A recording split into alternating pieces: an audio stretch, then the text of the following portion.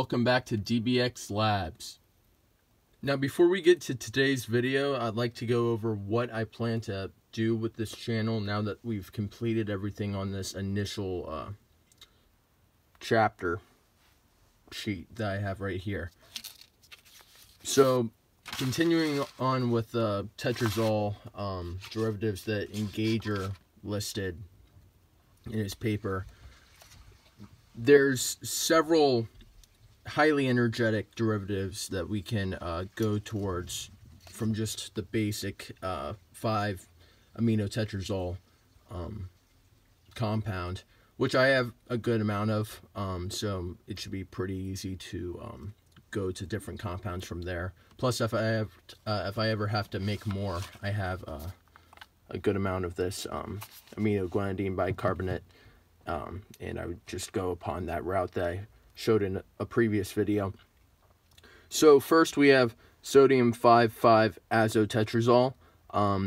Many people have made videos on this, and this compound acts very similarly to the nitrotetrazoles in terms of brisance, and we could make the silver salt of this, and I'm sure that that would be very explosive, similar to the silver salt of nitrotetrazole. And then from there, you can convert that to 5-hydroazotetrazole, which is what Reactive Chem did in his most recent video. Well, actually, 2 videos prior. And then he further converted it in his most recent video to 5-azetotetrazole, otherwise known as tetraazolazide, which is one of those compounds, along with isocyanogen tetraazide, that really stands out for their explosivity, mainly due to the fact that they have so many nitrogens in them in comparison to carbons or other atoms for that matter. But for a organic compound, it really ranks very highly, like I said, along with isocyanogen tetraazide.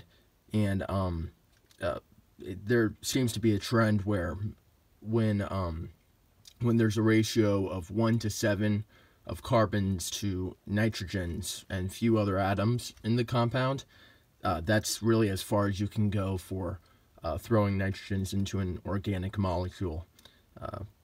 And then if we go up to diazotetrazole from 5-ATZ, that's a fairly simple reaction, although it shouldn't be taken lightly because diazotetrazole is known to explode in solution, so we'll be very careful in that reaction. That's where I plan to go. No one's made a video on this yet, but it's in the Engager papers, and like I said, that has to be monitored very closely because I don't plan to have a detonation in solution, but I will take precautions as if I am assuming that there will be. And then if we successfully make this, you can acidify the solution, which puts it in a stable state. It forms a different compound, which then can be basified again to form this intermediate to 5,5-bis-diazotetrazolyl hydrazine, which is once again one of those compounds that has that nice ratio of 1 to 7, and I haven't seen any references to this besides the Engager papers anywhere, and hopefully we can look into making this and testing its properties for being such a nitrogen-rich compound. Now on to today's video. I'm going to be looking at the explosive mixture that forms when you mix urea with nitrite salts such as sodium nitrite. This explosive mixture is practically undocumented on YouTube.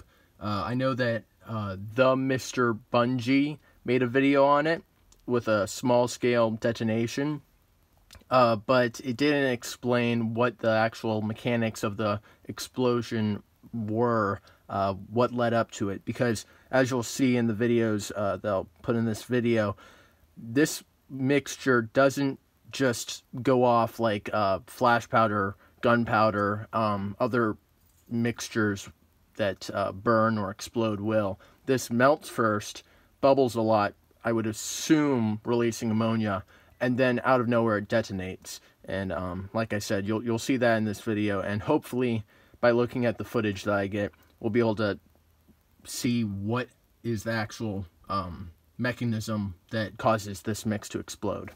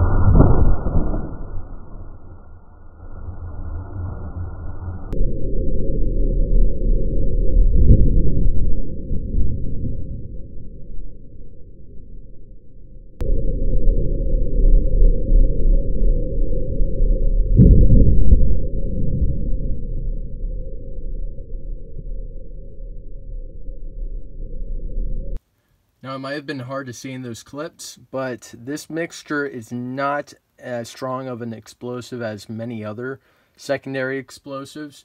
It is a real sign that its detonation velocity is really not that high. I'd estimate it's no more than 1,000 meters per second. Maybe a little bit higher than that. But here's the can from the second shot that I got of this mix detonating. And as you can see, it's really not dented that much. If this were a different explosive that is actually used as an explosive, it'd be hard to tell if this was even a can left over. And that's because I used maybe 3 or 4 grams of this mix on top of it. And that's a bad idea if you don't understand how an explosive acts. But I've used this on enough scales to kind of tell that it's not going to do much, even at that scale. And it didn't do much. It only made a slight dent into the steel can, whereas something like trinitro-oxypropane, a similar mass, would rip that can into bits. Now, when you think of explosive, heterogeneous mixtures of this sort, urea is sort of the oddball compound in this mix.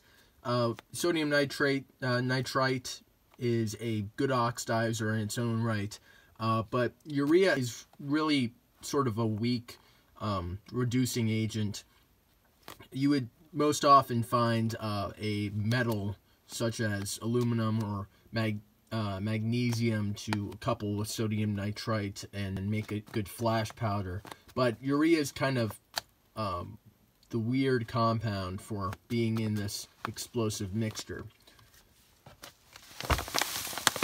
So I came up with some ideas of why this explosion might occur.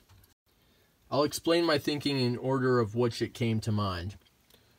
First, I thought, well, there's sodium nitrite in this reaction. There must be some sort of diazonium salt that forms, and most diazonium salts are explosive. This is explosive. It must be some diazonium salt in the reaction that forms and gives way to the explosion. Then again, the problem with that is diazonium salts don't really form in any circumstances unless you are putting the sodium nitrite or the nitrite salt into an acidic environment, and that's not occurring in this reaction whatsoever. So we can kind of cross that out for now. The next thing that I thought was, well, sodium nitrite, even if it's not forming a diazonium salt, once it's heated up, it's producing a lot of nitrogen dioxide, and there must be some sort of oxidation with urea that's transpiring, and that's giving way to the explosion. But that really doesn't make sense either, because urea is, like I said before, it's not the best reducing agent, and you wouldn't see an explosion result from just a lot of the oxidizer. I mean, it's similar to like putting a bunch of potassium nitrate in sugar. You're not going to expect an explosion because the reducing agent is it's just not a powerful reducing agent. So that leads me to my third hypothesis of what's going on here, and that's the oxidation to nitrate. So here I outlined a possible oxidation reaction that might transpire that could potentially cause the explosion. And I developed this thought after looking online on the Science Madness forums, where people had talked about urea reacting with nitrate salts and forming explosive heterogeneous mixtures, but they never really settled into one conclusion, which didn't help. But it told me that people had tried this with nitrates rather than nitrites, and found that the mixtures were indeed explosive. I tried that out with potassium nitrate. I do not have any sodium nitrate on hand, but with potassium nitrate, as you can see, it really didn't work out that well. Nothing too reactive happened, and I don't actually think anything chemically changed besides the mix just melting and rolling off of the can, as you can see. But maybe with sodium nitrate it's different, but until I get my hands on some sodium nitrate, I can't prove that or disprove that. Now, I was thinking that sodium nitrite might decompose similar to how potassium chlorate decomposes through heat into perchlorate and chloride. And if that could somehow happen in the presence of urea, you could produce sodium nitrate, nitrogen dioxide, nitrogen gas, and sodium oxide. The nitrogen gas, the sodium oxide, and the nitrogen dioxide I don't think have much to play in this reaction. That's not where I'm going.